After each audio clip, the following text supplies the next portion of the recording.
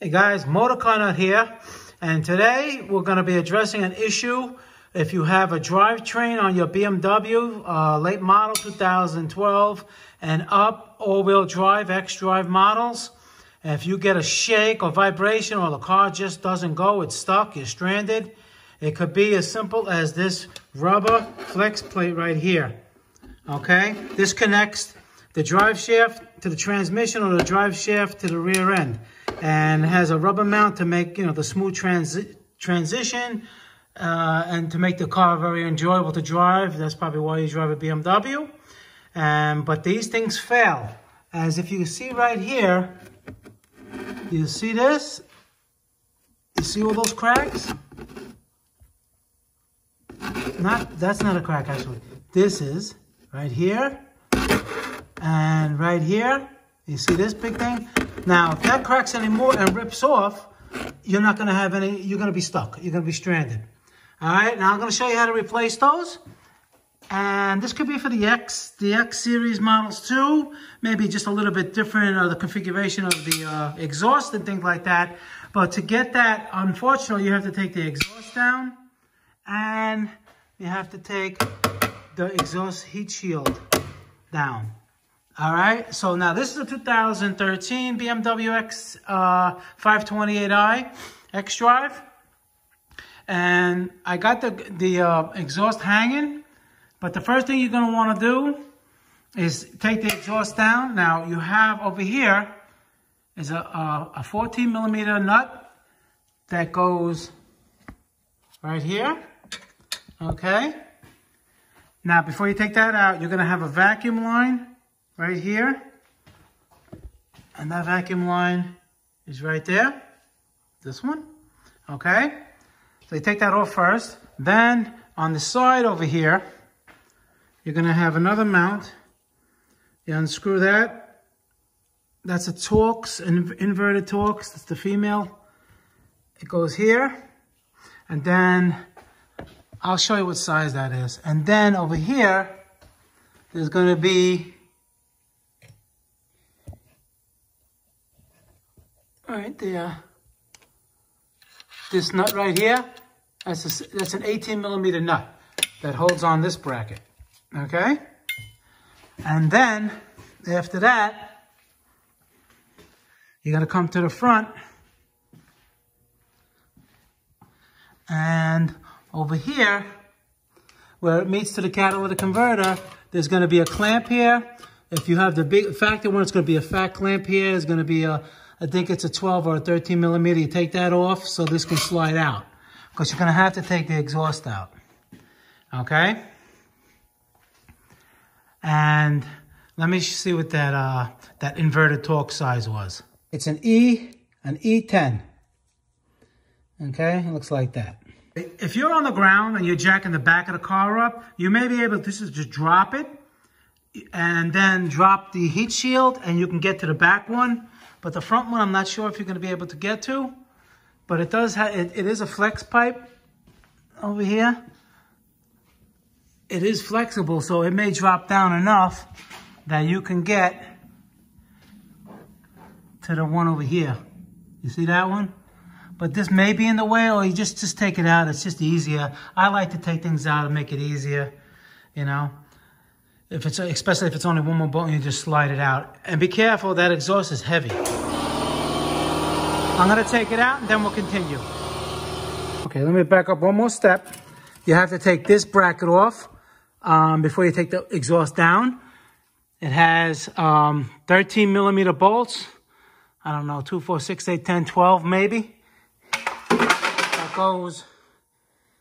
That goes across right here. It goes across here to here as a support. Take that down. Then remove the exhaust. So after you get the the exhaust out of the way, you're gonna take off these 8 millimeter screws all over here. And on this one too, they're all over the place. Just take them all out of the way so you can expose the drive shaft. We got it exposed. Let's look. You see these cracks here? Let me get in here.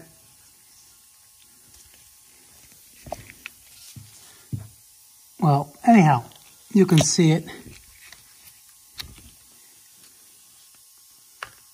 You see that? That's getting ready to rip right out. So take it out. This is an E12 inverted Torx, and this is 18 millimeter. So right now, I can take the, you could take either one off, but you got to take both off. You understand? To get the drive shaft out, you might as well just take the E12s out, all three on three sides. So now, once you have them loose, you can't really take off the flex disc over here, this rubber disc, unless you take off these bolts. And I'm not going to take them off, but you have to take them off to get it off, because I'm just showing you how to do it, because I'm going further. I'm pulling out this engine. So the center support over here, that looks like those are 13 or 14 millimeter bolts right here. You just take those two out, let it hang down. Okay? And then when you get to the front over here, it's basically the same thing. They're all 18 millimeter. You just take off, you know, you can take off these three. If you can't get the other one, you want to turn this. I have a video on how to put this car into neutral. It's not easy. If the car is not working. If it's working, then you know how to put it in neutral. But I got a video on that, how to do it. There's a mechanical lever over here that you have to push up. All right? So I can get to these three. So what I'm going to do is I'm going to take them off. I'll take the drive shaft out and show you what it looks like. Okay, the center support bearing over here, these were 13 millimeter bolts. Okay? And see, this one, I took this one out like that with this.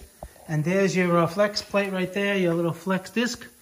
Okay? This one doesn't look that bad, but if you're taking the drive shaft out, you might as well replace both of them. And all you do is just take these 18 millimeters out. You take it out, you put the new one in. And the same on the other side. I left it in, but I'll take it out later. Let me show you.